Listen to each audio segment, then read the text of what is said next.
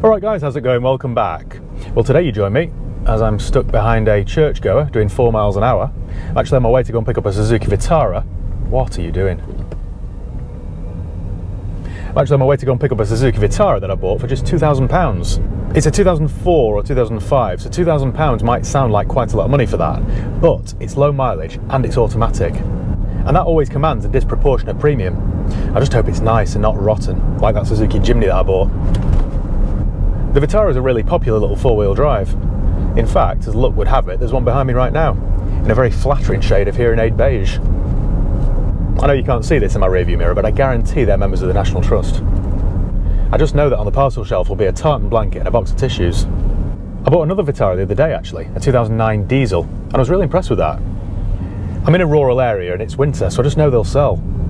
This automatic 3-door has been delivered to my office, so I haven't seen it yet, but I've got my fingers and toes crossed. Hope it's nice. If it isn't, then I've got a bit of a problem on my hands because I can only advertise so many farm vehicles, can't I? I've already had no takers on the old Jimny. Anyway, let's go and have a look, shall we? Right, well, we're here. I can't believe I've paid £2,000 for that. It doesn't look like a £2,000 car. It's silver, which is quite a boring colour. It's got steel wheels, which are very rusty. £2,000. You might think I've lost the plot, but a low mileage petrol automatic Vitara, that's a £4,000 car retail. They just are, as much as it might not look it. Those steel wheels need painting. It's quite low on air in one of the tyres. We've got Cullen Appleyard plates for a local Suzuki main dealer. The headlamps need buffing.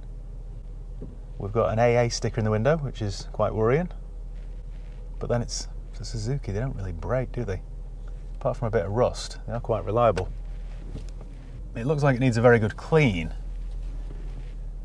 More importantly, let's do a vehicle history check. If you go to carvertical.com, type in the vehicle reg, which is Mike Foxtrot 04 FNL. Perhaps FML would be more appropriate.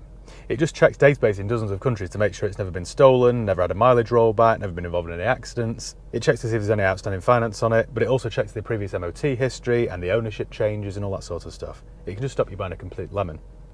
And because it checks databases all over the place, not just here in the UK, if it's been involved in an accident in Belgium, for example, it'll tell me. And I can't think of another system that would do that. So if you click the link below in the video description and use the promo code HIGHPEAK, you'll get 10% off each and every vehicle check that you do. Okay, so it's registered here in the UK in March 2004, had its first MOT in February 2007. It's passed every single MOT. Okay, we're at 2014, there are a few advisory items, 2015, 16, 17. How long's the current MOT on it?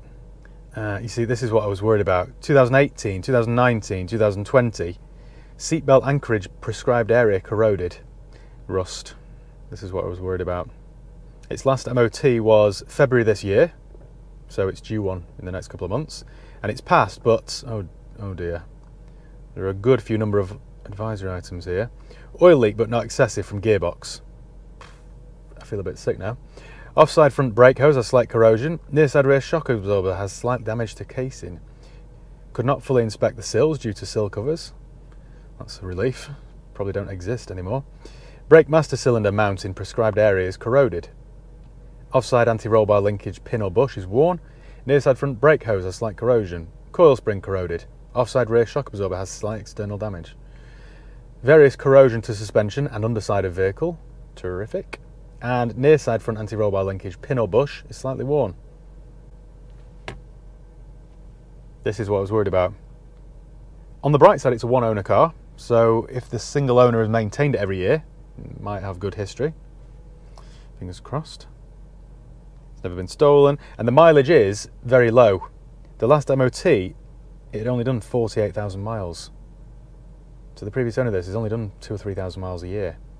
It's a Grand Vitara SE, automatic, and this car vertical check also shows you what to look out for. So beware of head gasket failure, check all the fluids under the bonnet, check the colour of the exhaust smoke, check the brake pads and discs, check for rust, check for repair. It's quite handy if you don't know much about cars. Right, let's go and have a look, shall we? Well, the first good sign is that we've got 2 keys and 2 aftermarket fobs, and remember those? It's like getting in a 90s Japanese car. An old immobiliser. Let's go and have a look then.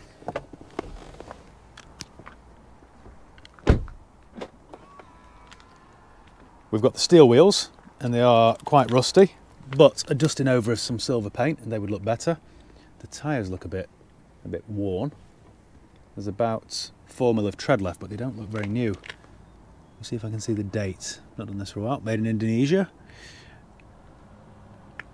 Sorry for this riveting viewing, guys. I'm just trying to find the date stamp, which I can't see anywhere. Where is it? No, that was a waste of time. Bodywork's quite good. A couple of little touch-ins there on the wheel arch. Some more touch-ins here. Wants a good old clean and buff, really. It's missing its aerial, is it? Or, oh no. Oh, look at this. Harry Potter's wand. A little bit of surface rust there. We've got another accelerator there on the front, which again looks quite old. Wants a set of tyres, this. What have I bought here? Headlamps need a good buff.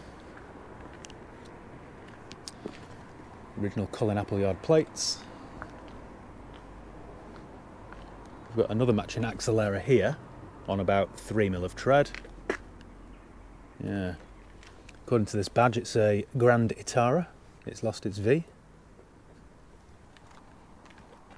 Oh, what have we got here? Cheshire Polo Club member. La-di-da. And we've got a sunny on this side. It was very nearly a full set, wasn't it? 3 out of 4 tyres then.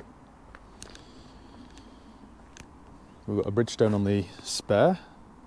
Colin Appleyard sticker there, and on the plate, and there. Like a rolling billboard for Colin Appleyard. Just noticed we're missing a parcel shelf. Or maybe it didn't have one actually. Boot looks a bit dirty.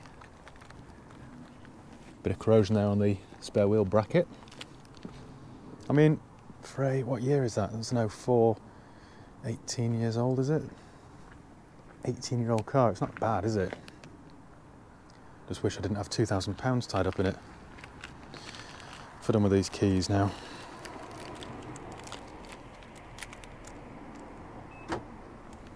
Oh, we're in. Bit of mould here, moss. Needs a good clean. More Colin Appleyard advertising.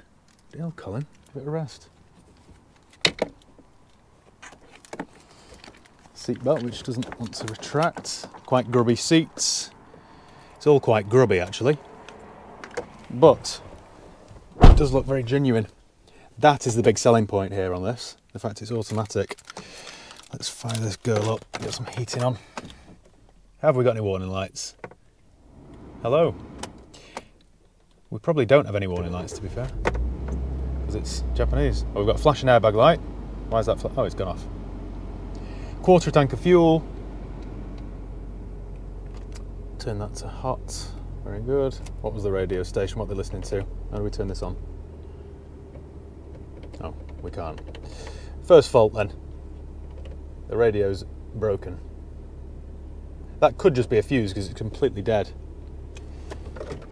In here we've got nothing, but then we've got lots of receipts and stuff here. Well, it's a one-owner car, this. Right, we've got a bit of history here, guys. It's good news. It was first serviced in 2005. That's weird. That must be 06, mustn't it? They've got the dates wrong. 05, 06, 07, 08, 09, 2010, where it had a new timing belt. Are they due every 5 or 6 years? Should be on its third by now then, shouldn't it? 2000... Oh, that was serviced in the year 211 AD. 27,000, then 2012, 14, 15, 16, 17. So that was the last service then at 17. Are there any more? Well, it's got full Suzuki history, this, to 17. So my guess is the MOT would have been done there as well. Look at all this paperwork. Reams of it. Reams. Just move the camera away before I reveal the previous owner's address. Ah, right. think then they've just run out of space in the book, because there's another receipt here from 2022. It had a service and MOT. And another one the year before. There is lots of history with this then. Oh, I've got the original. Can I show you this or not? You'll never believe this. I found the original order form for this car. This was sold in 2004 for $10,995. What great value. $10,995. Right, enough of that, because it's all plastered with the previous owner's name and address, so I shan't show you that. It was sold from new by a very good salesman who tricked him into buying the Superguard. They use this on the International Space Station, you know. Do they? Very good. We've got an overdrive button. It's never been smoked in. We've got 2 cup holders here. We've got a... I'm a sucker for a... Close it. I'm a sucker for a hidden compartment, a secret drawer or something, but what is the point of that? What are you going to put in that? Pointless.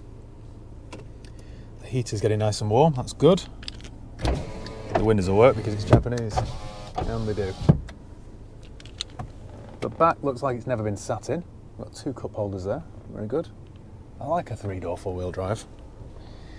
49,000 miles on the clock. Let's have a look under the bonnet then. It'll be my side once because it's Japanese. There we go. What have we got here? Another little drawer there. Why? It's like, why would that be spring-loaded? What's the point of that?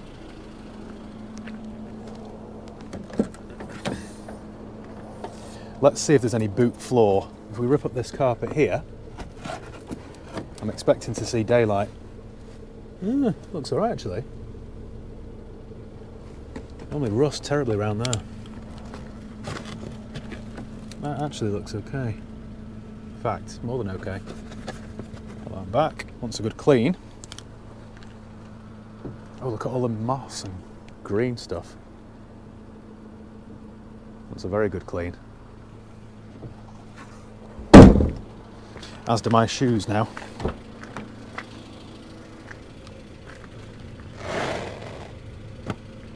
Gross.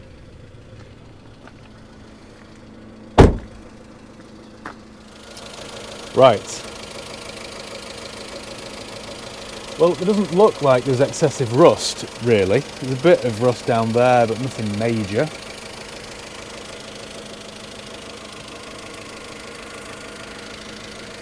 Coolant's okay. Again, more rust down there, but it's an 18-year-old car. It's not too bad at all. Had a Halford battery. Various bits of leaks there, but again, oil filter looks fairly new, doesn't it? And it's quite quiet. They're 1.6, I think. I think we'll take this for a drive and see how it performs.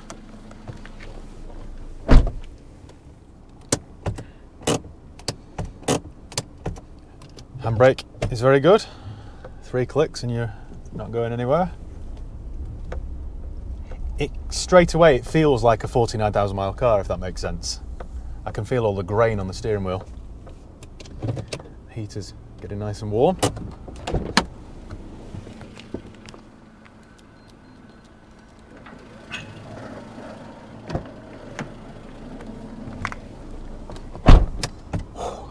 Wow, it's cold. I didn't look under here. Oh. More cup holders, look at that. That's a clever design. And it feels solid as well, not like a VW. Got a spare fob here as well for the alarm.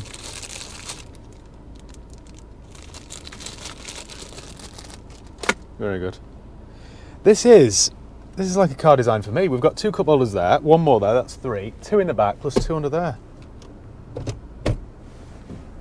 Like it's been made for an American. I don't know who's been sat here, but I think they were about 4 foot. There we go, that's better. Oh, she's pokey. Well, the box feels quite smooth. Into second, into third. It's probably a 4-speed auto. That tyre needs some air because look at the state of that steering wheel. Oh. Japanese car. White, the indicator on the other side. Everyone's in a rush. And we're off. Well, the temp gauge is rising nicely. Quarter tank of fuel. Doesn't knock over bumps. Engine sounds quite sweet. It's changing gear nicely. That's the thing with these cars. The drivetrain will last forever, but the chassis won't. What should have happened every 2 years, a Suzuki dealer should have undersealed it, and it might have stood half a chance. But then they wouldn't have a need to buy a new one, would they? I see what's going on here. Turn the heater down there, my face is on fire. Well, I think the biggest test for this Vitara is whether it passes an MOT.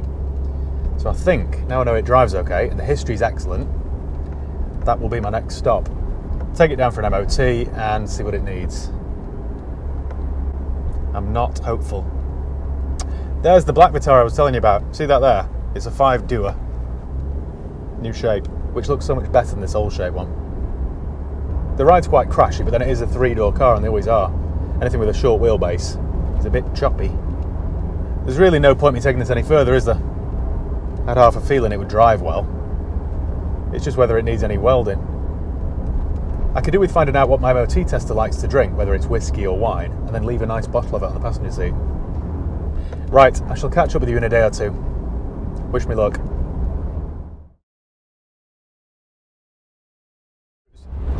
Right, we're back, and once again it's been transformed. I've given this car a new lease of life. If you remember, I was quite worried about this passing its MOT. There were lots of advisory items on the last MOT, so I thought this was going to cost me a small fortune to get it through a fresh one. But, and you might need to sit down for this next one, it didn't. Here's what happened. So I dropped it off at my local MOT place, and a couple of days later my mechanic called me with some bad news about something else. And she said, "Oh, by the way, your Vitara's ready." I said, "Really? Which one?"